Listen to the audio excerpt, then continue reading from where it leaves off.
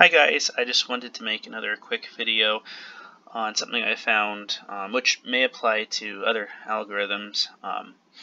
Again, I appreciate you guys kind of bearing with me while I get audio equipment and different things to make the channel a little bit smoother, but I'm trying to get information out to people on specifically FPGAs and Blackminers, different things along those lines. Today, what I'd like to take a look at is Nervos CKB. It seems like it's a good project so far, but you can go on F2 pool like a lot of people do, or what different pools, and mine this. But I found a way to solo mine CKB. So let's go ahead and get started. So the first thing you're going to want to do is typically click how to start, and you can read through here. Obviously, if you're in Europe or the USA, Asia, there's going to be different server addresses, and I'm not sure exactly what the difference is. Obviously, this is has a higher difficulty. I might try that one. Results may vary depending on the day, and you can create a wallet, but typically, you'd go to the Neuron wallet and download that and get an address that way, or you can mine to an exchange, whatever you feel like doing.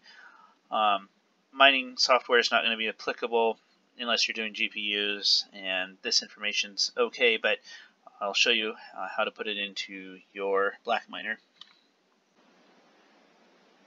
So as you can see here, we're logged into our Blackminer, whether it's an F1 or a mini F1 Plus, whatever your choice or the equipment that you have, you need to download the latest firmware and CKB.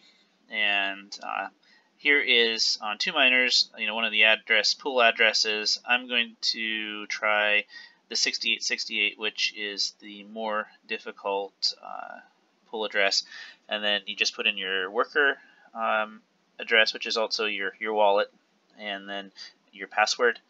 Roll down and click save. So I just wanted to take a minute back here, and we're looking at the solo mining for CKB. Solo mining is different when you're on a pool, like say F2 pool. We'll go to the profitability calculator. You're getting about 15 gigahash, which translates to roughly 600 CKB a day. You're going to get about 600, 590 per day. That's kind of guaranteed to some degree. When you solo mine, it's different, and Two Miners has great articles explaining what luck is and that sort of thing. So typically, we have 38 miners online. That's not typical, but what I'm trying to say is that you have a certain amount of luck, and this will grow as you mine throughout the day. And there's a certain calculation, like for instance, I'll show you that page as well, but depending on what your hash rate is, you might be able to get a block every 15 hours or 30 hours or what have you, depending on what the difficulty and reward ratio is. That being said, as you can see, if you get a block in 24 hours, you're going to get 1,218 CKB, which is worth, at currently $7 and thanks, $7.98. Sorry about that. Real life, right?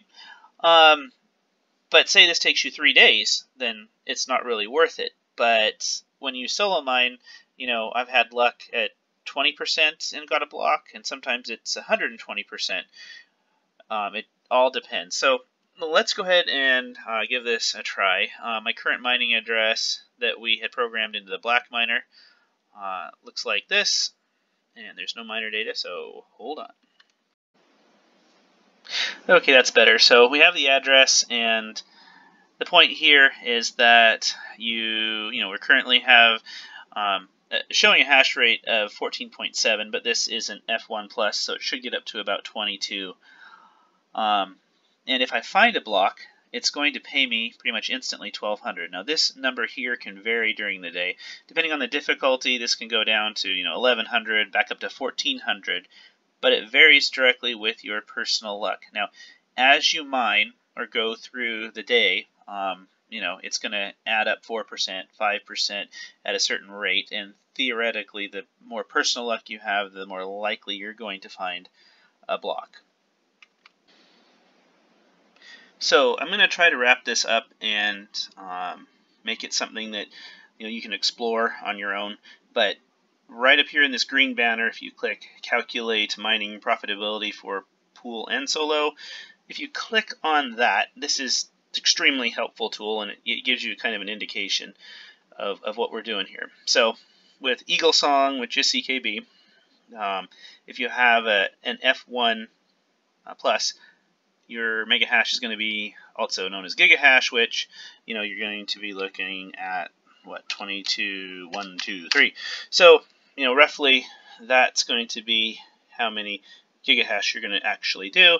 So if we hit calculate, this can be obviously useful if you're doing other algorithms, but we can roll down here to CKB, and I'll let you interpret this. There's articles on it, but it's showing that it's about 1 day and 7 hours. So that's not really that great, to get 1200 CKB.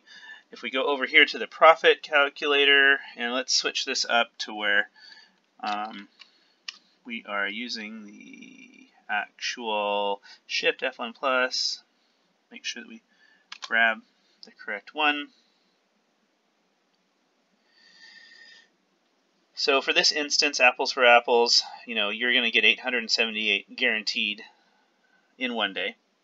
Whereas, on this pool, it looks like for solo mining, it's going to be a day and 7 hours to get 1200. So that works out to about the same, I'd imagine. Now, the point is that when I've mined solo before, that it would actually find them sooner. And so it's kind of almost like gambling a little bit, and you might have better results. It just depends on the day, how many other miners are mining, and what your personal luck is, and how much hash rate you're putting into it. So anyway, I just want to make you guys aware of this. This could probably work, obviously, for other coins, whether that's going to be applicable to what a Blackminer can mine. That may or may not happen. But as you can see, we're up to about 21, and the luck is staying the same, but it'll slowly increase over time. So I just wanted to show, I did mine to this, and one particular day it went to 21% luck. So after 4 hours, I found a block, which that was substantially sooner than you normally would get, 4 times sooner than, or 4 times the amount, if you will.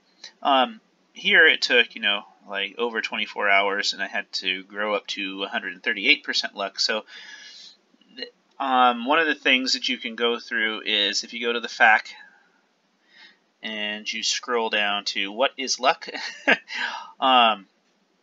you can go and it says here that mining is probabilistic in nature. If you find a block earlier than you statistically should on average, you are lucky. If it takes longer, you're unlucky. In a perfect world, you'd find a block on 100% luck value. Less than 100% means you were lucky. More, you're unlucky. So I guess that's pretty simplistic. I think there was another article on this that I saw I can share. So I just wanted to show that to you guys. Like I said, this is not financial advice, and it is absolutely not advice on what you should do. But it can be something that's kind of fun to try out. Say for instance, if Varus becomes available and everybody runs over to that, the hash rate might drop off CKB, and if you try this, you might be able to theoretically find a block sooner. So it's something to try. It's not a guarantee, but there may be better results than just your vanilla version of mining. So have a great rest of your day, and we'll see you next video.